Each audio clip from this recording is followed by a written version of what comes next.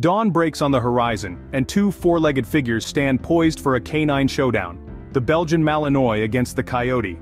The Malinois, a dog breed known for its intelligence, agility and strength, often serves alongside police and military units worldwide.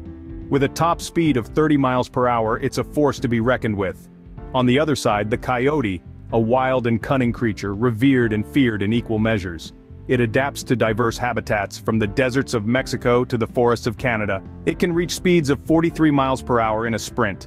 Both are survivors, both are fighters, but who would prevail in a face-to-face encounter? It's a question of domesticated power versus wild instinct. Remember, this is a hypothetical matchup. We promote love for all animals and discourage any form of harm. Tune in next time for more canine comparisons.